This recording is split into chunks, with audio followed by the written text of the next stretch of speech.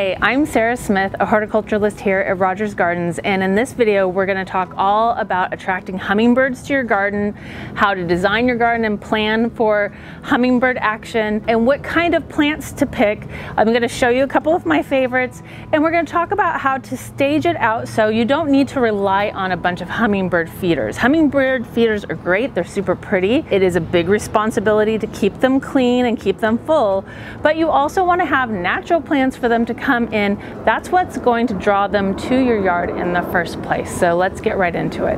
When you have some of your plants picked out that you're going to put in the garden, make sure you have a couple of the same kind of plant. You want to have patches. It's going to provide more nectar for the hummingbirds. Also, hummingbirds can be a little bit aggressive. If you've ever seen the hummingbirds, we call them the chihuahuas of the bird world. They like to fight each other. So you want to make sure you have enough for them so they're not all fighting each other and getting territorial in the garden. Also, design-wise, it just looks nicer to have multiples of the same kind of plant. Think in odd numbers, 3s or 5s. It just is going to look a lot more pleasant to your eye as well. And thankfully, hummingbirds love beautiful plants. They like riots of color. They're not just all about red tubular shaped flowers. That's what a lot of people think that they want, and they do, but they will go to a shocking amount of different plants of different colors. And the great thing is it will also attract butterflies as well. They like very similar flowers. So you'll have a lot of activity in your garden if you put some of these plants in there. The other thing when planting your garden is think about vertical space. You can do a lot of great vines that the hummingbirds love. You could do a lot of nice trees that the hummingbirds love as well. And you want to think about fuzzy kind of stuff. You want to have stuff in there that they can actually build their nests in. So you want to have things in there that they can pull, like grasses and stuff like that, to make their nests, because if they're eating there, they probably want to have their babies there as well. And it's so fun to watch the hummingbirds nest in a garden. Their nests are so tiny and adorable, and they usually have about 2 eggs in each nest, and it's really, really fun to watch the process of them grow and eventually get too big for that nest and leave and fly away. And then watch them come back, those little babies that you watched grow up, eat in your garden as well. And the last thing you want to think about is having some California natives in your garden if you live in California. So think about the native plants that the hummingbirds love as well. It's always really fun to watch them come up and eat from something that is a native plant. It seems a little bit magical to watch that interaction happen. So keeping all those things in mind, let's jump into some of my favorite plants that I like to have for hummingbirds, and I'm going to introduce them all to you and tell you a little bit how to take care of them and what their needs are as well, so you can be really successful in your garden. So the first plant that I'm going to show you is Kufia. It's the plant planted here in this pot. All of the plants in this garden are all hummingbird attracting plants, and you can see how beautiful the colors are. Kufia is a really great one because there's a lot of different varieties of Kufia. There's even one called Hummingbird Lunch, which I think is really cute, but they have a nice tubular flower depending on the variety, and they really, really enjoy these. They have a really great color. They come in a variety of colors as well, so you can really find something that will fit your garden. It's an easy plant, full sun, great in containers, great in the ground, doesn't require a lot of water once it really gets established. So when you first plant things, you want to make sure you're watering them a little bit extra to get those roots to kind of break out of that root ball shape that they were in when you put them in the ground and get into the surrounding soil. But once they start doing that, you can back off on the water a little bit.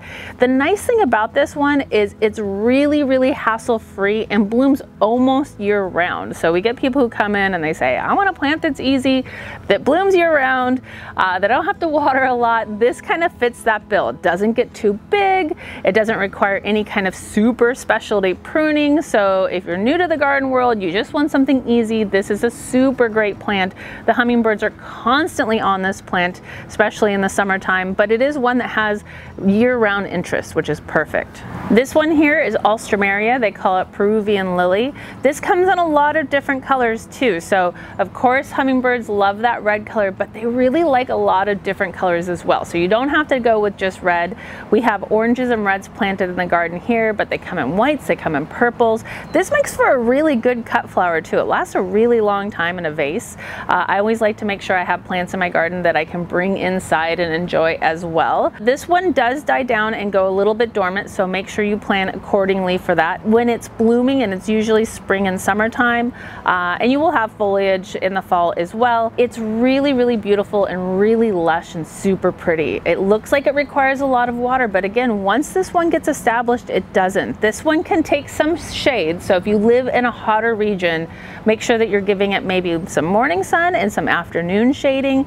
It doesn't want to get too hot. So a lot of times people worry that in their gardens they have to have full sun for hummingbird plants, and that's absolutely not true. I'm going to show you a couple more that can take some shade next. This is another great one to consider for some shade gardens.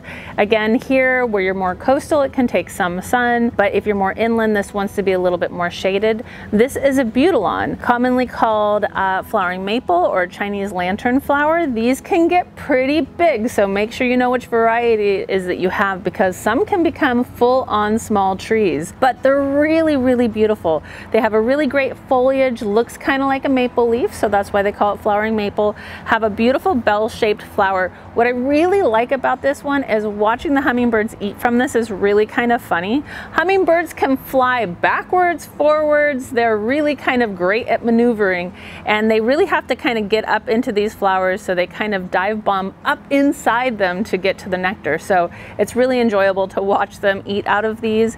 And if you have a more shady garden, this is great. It could be in shrub form, it could be in small tree form. Here at Rogers, we carry them in all the different kinds of shapes and forms and sizes. They also come in a lot of really beautiful colors. You can get white, you can get pink, you can get all kinds of really beautiful flowers. Of course, they like those oranges and reds, as we've been talking about, but they'll go to all the different colors as well. So this is a great one for shady gardens. Fuchsias also work really well, hanging basket fuchsias, in pots as well. So that will be a great one to have in a shade garden as well. So you can always have hummingbirds in your garden, regardless of you having full sun or having shade or a combo of both. The next plant will kind of surprise you. These are succulents, and there is a lot of really beautiful flowering succulents, especially all the echeverias and ioniums. This is an echeveria. Hummingbirds love it. So if you're dealing with the opposite problem and you have a really full sun space and you want something very, very low water, this is a really great one. Very easy plants, perfect in containers, but they really love the flowers. Once these bloom open, they have a nice tubular flower. We have a whole area where we have all the succulents together, and when they're flowering, the hummingbirds go nuts for them. So it's a really great one. These look super good in nice patches, so always think about having combos of odd numbers. They look really beautiful as border plants too, so they're super, super easy. You can get a lot of neat colors, grays, blues, pinks, but they love the flowers on these. So if they start flowering, make sure you leave those flowers on, because the hummingbirds will go nuts for these. This is a great example of a really beautiful California native that the hummingbirds will really love. This is California fuchsia. This is not to be confused with the regular fuchsia. This one's full sun, low water, just like a typical California native. So make sure that you're watering it correctly. It's kind of opposite of what you think you should be doing with California natives. You do not want to water a ton in the summertime, because California natives don't get a ton of water in the summertime. So you're trying to mimic that more wet winter and spring for them. So give them a little bit of extra water there.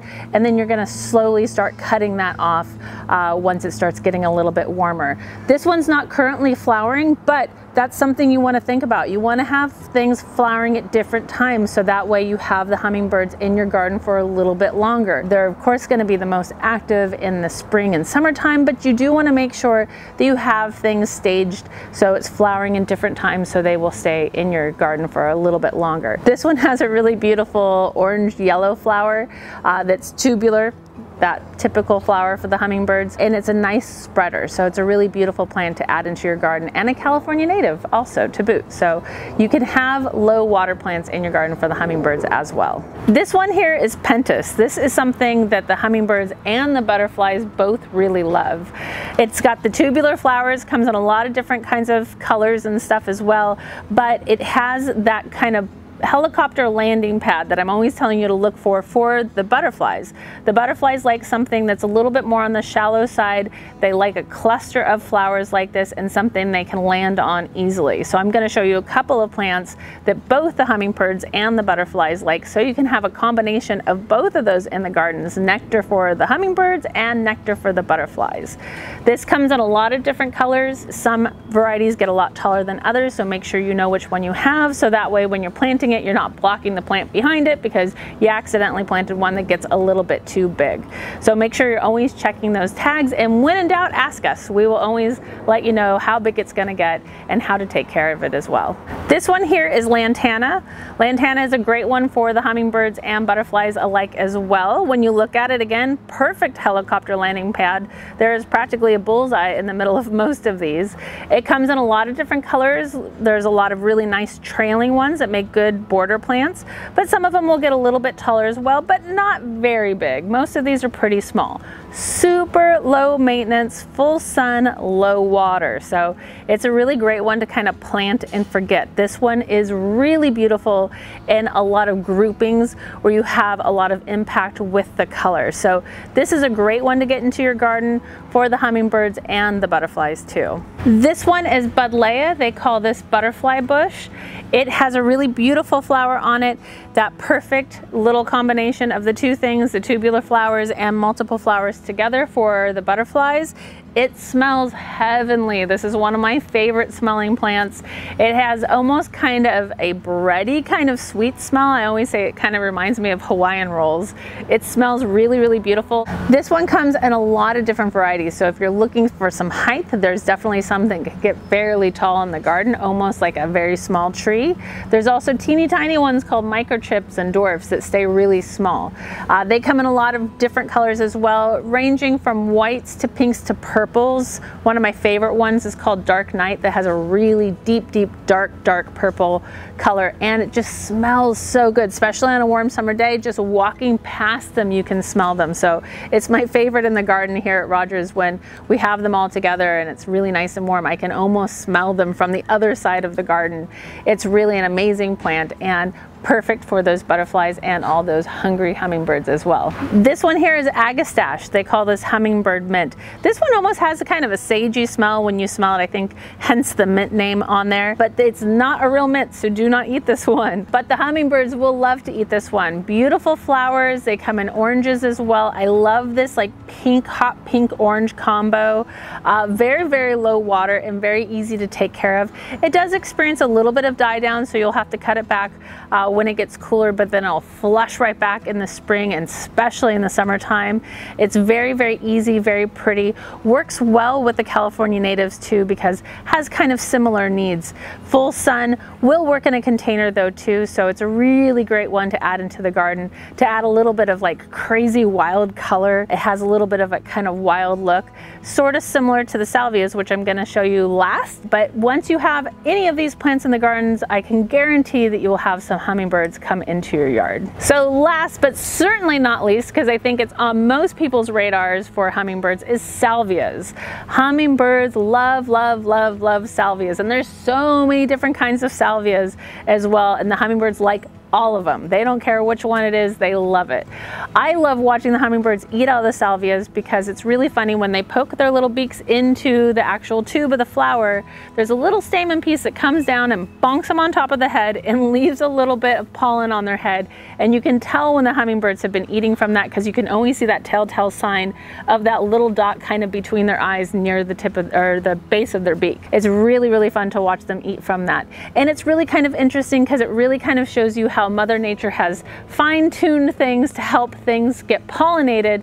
So they're using the hummingbirds and the hummingbirds are using the flowers, and they're working in combination together to get things pollinated and to get some food. So it's a really great plant to have. It comes in a lot of different colors. I love this purple variety here, but you can get it in whites and reds and oranges and purples and pinks and all the different kinds of colors. So there is a salvia that I guarantee will work with your color palette in your garden. So hopefully I showed you a plant that you think will work well in your garden, because you can have all different kinds of plants and all different kinds of scenarios for the hummingbirds. And this is just the tip of the iceberg. There's a lot more plants that the hummingbirds will absolutely love. So if you have questions, you can always put them down below in the comments and we'll answer those for you. Make sure that you're following us on Facebook or on Instagram. We always post a lot of amazing photos of all the different fun things we have going on here at Rogers. There's always something fun and unique here, and a lot of it's super limited editions. So you want to know about it before before it's gone. We also have a really fantastic email list that you can be on. We send out beautiful emails to you with all kinds of great information, videos, photos as well, recipes, events that we have going on here at Rogers, because there's always something happening here. So thank you so much for tuning in. Again, add those questions down below if you have any questions for us about the hummingbirds or hummingbird gardens. We have all kinds of fun things like the Audubon Society here talking about them as well, depending on the time of year. And be well, be safe, and happy gardening. Bye.